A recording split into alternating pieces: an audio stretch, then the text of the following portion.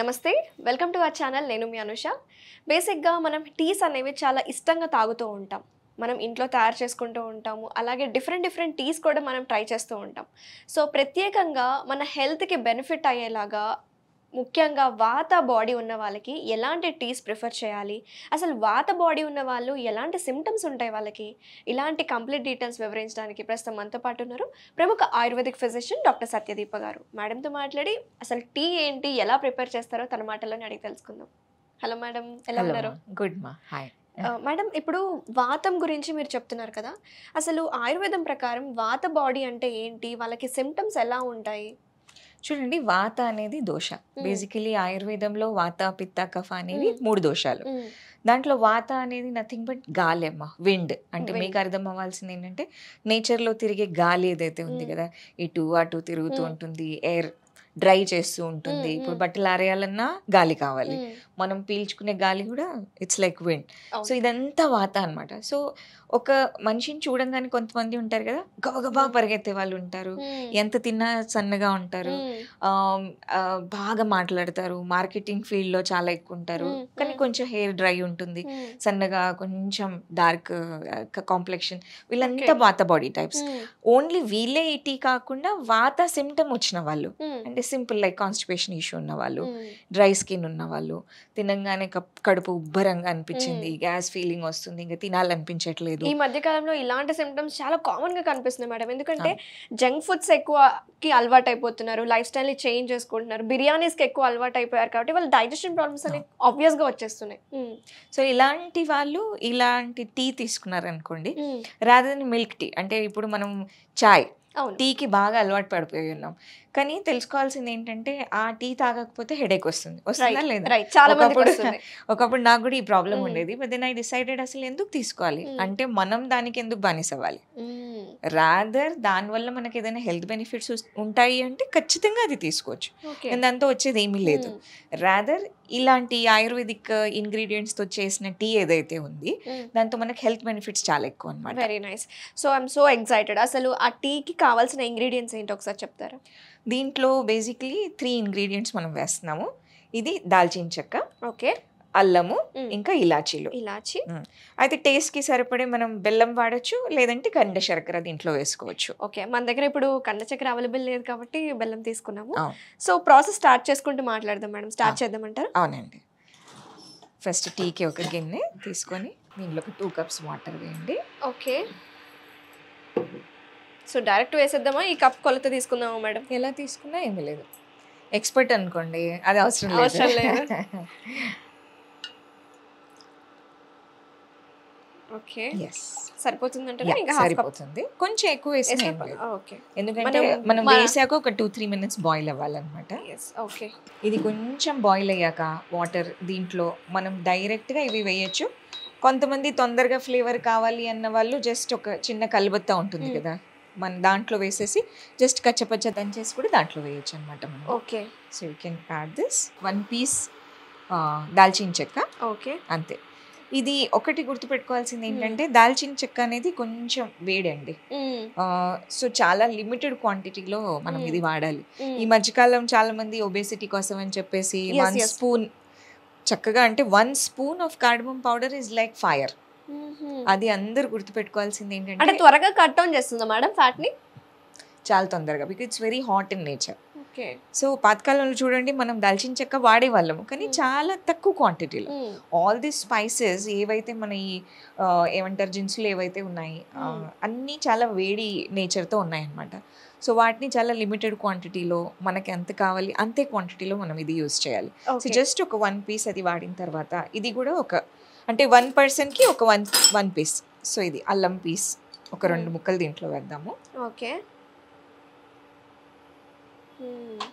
తర్వాత అంటే ఒక 1 inch అల్లం సరిపోతుంది సరిపోతుంది ఒక 2 ఇలాచి ఓకే ఇది బాయిల్ అవనిద్దాము వెరీ నైస్ ఓకే అయితే మనము ఎస్పెషల్లీ ఈ దాల్చిన చెక్కను తీసుకోవడానికి మీరు ఫైర్ లాగా యాక్ట్ చేస్తుంది బర్న్ చేయడానికి అని చెప్పారు సో డైజెషన్కి ఇది ఎలా హెల్ప్ఫుల్ అవుతుంది మేడం చూడండి, ఏదైనా వేడి వస్తువులు అంటే ఈ స్పైసెస్ ఏవైతే ఉన్నాయి కదా, అవి డైజెషన్ని ఇంప్రూవ్ చేస్తాయి. ఇప్పుడు ఫైర్ ఉంది, ఇప్పుడు మంట ఉంది కదా, ఈ మంట వల్లనే వాటర్ బాయిల్ అవుతున్నాయి. సో మన బాడీలో కూడా ఫుడ్ డైజెస్ట్ అవ్వాలి అంటే ఏదైనా ఒక వేడి వస్తువు దానికి కావాలి. So it should be hot in nature. So ఈ మన దాల్చినీ చెక్క ఏదైతే ఉంది కొంచెం హాట్ ఇన్ నేచర్ అనమాట. సో ఇది మనకు ఓన్లీ ఫ్యాట్ బర్న్ అవ్వడానికే కాకుండా డైజెషన్ ఇంప్రూవ్ చేస్తుంది. అండ్ ఆల్సో డయాబెటీస్ ఉన్న వాళ్ళకి, హైపర్ టెన్షన్ ఉన్న వాళ్ళకి కూడా చాలా సపోర్ట్ చేస్తుంది. ప్లస్ ఇంకో స్పెషాలిటీ ఏంటంటే దాల్చినీ చెక్కలో ఏదైతే ఇంగ్రీడియంట్ ఉందో it's like a very good blood thinner. అంటే బ్లడ్ ని పల్చగా చేస్తుంది అనమాట.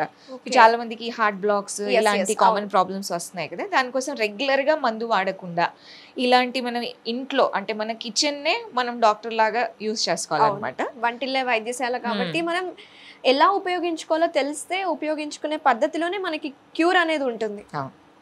సో ఇది మనం అన్ని లిమిటెడ్ క్వాంటిటీలో అలా వేసి బాయిల్ చేసి చక్కగా ఒక 2 to 3 minutes బాయిల్ చేస్తే సరిపోతుంది. And then after that we can use it అన్నమాట. ఓకే.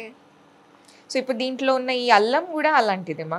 ఈ అల్లం ఏదైతే ఉంది కదా, అల్లం కూడా సేమ్ ఉష్ణం అనమాట, కొంచెం వేడి నేచర్తో. చాలా మందికి నాషియా అంటే పొద్దున్న లేవంగానే ఆకలి అనిపించదు, నోటికి రుచి ఉండదు. సో అల్లం చాలా సపోర్ట్ చేస్తుంది ఇలాంటి వాళ్ళలో, అంటే రుచి ఇంప్రూవ్ చేస్తుంది, అరుచి మంచి స్మెల్ వస్తుంది, మంచి స్మెల్ వస్తుంది. అవును. సో అల్లం అలా పనిచేస్తుంది. ప్లస్ ఇలాచీ ఏదైతే ఉంది కదా, అన్నిట్లో అంటే it's a queen of spices. ఎక్కడున్నా ఇలాచీ అలా ఓపెన్ చేయగానే స్మెల్ తో మనకు తెలిసిపోతుంది అనమాట. క్వీన్ అలాగే చాలా ఎక్స్పెన్సివ్ కూడా దాంట్లో కూడా స్పైసెస్. సో అవి ఎక్స్పెన్సెస్ ఉన్నా కూడా అవి అంతే తక్కువ క్వాంటిటీలో అలా మనం వాడాలన్నమాట, చాలా తక్కువ క్వాంటిటీలో. సో ఇలాచీ గురించి తెలవాల్సింది ఏంటంటే అది కూడా డైజెషన్ హెల్ప్ చేస్తుంది, కానీ అంత వేడి కాదు. కానీ మరీ ఎక్కువ వాడితే అప్పుడు కూడా ప్రాబ్లం అవుతుంది. సో స్పోర్ట్స్ మెన్ కానీ అందరు జనరల్గా ఎవరైతే తినాలి అంటే డైజెషన్ ఇంప్రూవ్ చేయాలనుకుంటున్నారో ఇలా 3 ingredients వేసేసి ఈ టీ మనం రెగ్యులర్గా తీసుకోవచ్చు. Okay, very nice madam. ప్రతి ఒక్క ఇంగ్రీడియంట్కి చాలా ప్రాపర్టీస్ ఉన్నాయి. ఆయుర్వేదం చాలా క్లియర్గా డిఫైన్ చేసింది మేడం. అసలు మన బాడీని, వాతం అంటే ఏంటి, చాలా క్లియర్ ఎగ్జాంపుల్స్ ఉన్నాయి కదా మేడం అసలు హిస్టరీ ఆయుర్వేదం చూసుకుంటే. అండ్ మరి చూడండి, ఓన్లీ టీ ఒకటే కాకుండా మనం చేసే ప్రతి వంటల్లో కూడా కొన్నిట్లో దాల్చిన చెక్క వేస్తాం, కొన్నిట్లో అల్లం వేస్తాం, కొన్నిట్లో మనం ఇలాచీ వేస్తాం. సో అది ఒక్కొక్క ప్రాపర్టీ అలా దానికి కరెక్ట్ గా పనిచేస్తుంది అన్నమాట. అంతేగాని అన్నిట్లో మనం ప్రతి ఒక్కటి వేసేయాలి.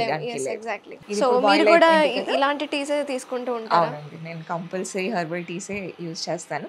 ఇది అయిపోయింది, ఇప్పుడు మనం ఫిల్టర్ చేద్దాము. ఓకే, కొంచెం కలర్ మారేంత వరకు చూసుకోవాలా, అంతే కదా మేడం? అవసరం లేదంటే, అంటే దీంతో మనం వేసే ఈ ఇంగ్రీడియంట్స్ తో పెద్దగా కలర్ ఏం మారదు.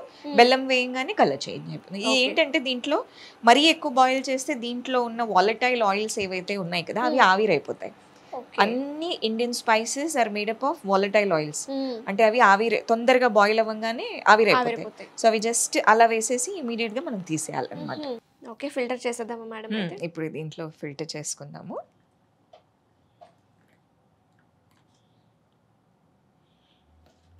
ఇప్పుడు లాస్ట్ కి బెల్లం యాడ్ చేయాలా? అవునండి, ఎప్పుడైనా యూజువలీ మనము బెల్లం కానీ కండ శర్కర కానీ బాయిల్ చేయకూడదు వీలైనంత వరకు. Plus it's our choice. చాలా మంది డైరెక్ట్ గా తీసుకునే వాళ్ళు కూడా ఉన్నారు, పెద్దగా ఎడిషన్ ఇది ఏం పెద్ద ఇష్టపడరు. అలాంటి వాళ్ళు డైరెక్ట్ గా తీసుకోవచ్చు.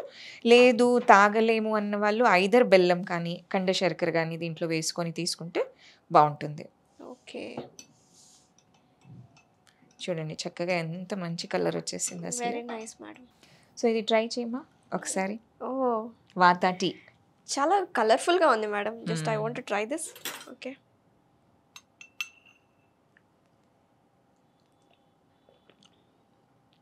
చాలా బాగుంది. తీపిగా, కారంగా, ఆ ఫ్లేవర్, ఇలాచి, అల్లము అన్ని కరెక్ట్ గా సరిపోయాయి. అండ్ ఎక్కువసేపు కూడా మనం బాయిల్ చేయలేదు కాబట్టి ఎవ్రీథింగ్ చాలా పర్ఫెక్ట్ గా ఉంది madam. So thank you madam, చాలా మంచి హెర్బల్ టీ రోజు మాకు చూపించారు. అండ్ ఇలాంటి హెర్బల్ టీస్ కనుక మేము కూడా డెఫినెట్గా రోజు ట్రై చేయడం వల్ల ఏమన్నా ప్రాబ్లం ఏమైనా ఉంటుందంటారా? అస్సలు లేదు. అంటే మనం వేసే క్వాంటిటీ ఏదైతే ఉంది కదా చాలా తక్కువ క్వాంటిటీలో వేస్తున్నాం కాబట్టి అస్సలు ఏ ప్రాబ్లం రాదు. ఓన్లీ ఒకటి ఏంటంటే రెగ్యులర్గా అంటే మరీ 4-5 times అలా తీసుకోవడం తప్పు. సో మార్నింగ్ ఈవినింగ్ మనం టీని డైరెక్ట్గా రీప్లేస్ చేసి ఇది తీసుకోవడం ఆల్వేస్ బెటర్ ఆప్షన్ అని నేను అంటాను. సో చూసారు కదా వ్యూయర్స్, డాక్టర్ గారు చెప్పినట్టు ఈ హెర్బల్ టీ మీరు కూడా డైలీ ఒక్కసారి ట్రై చేయండి. మీకున్న వాత దోషాలు అనేవి ఖచ్చితంగా తొలగిస్తాయి. అలాగే కాన్స్టిపేషన్, స్కిన్ డ్రైనెస్, హార్ట్లో ప్రాబ్లమ్స్ ఉన్నా సరే, బ్లడ్ కొలెస్ట్రాల్ లెవెల్స్ తగ్గించడానికి కూడా ఇది చాలా యూస్ఫుల్ అవుతుందని చెప్తున్నారు. సో ఖచ్చితంగా ట్రై చేయండి. సో మళ్ళీ నెక్స్ట్ వీడియోలో కలుద్దాం. నమస్తే.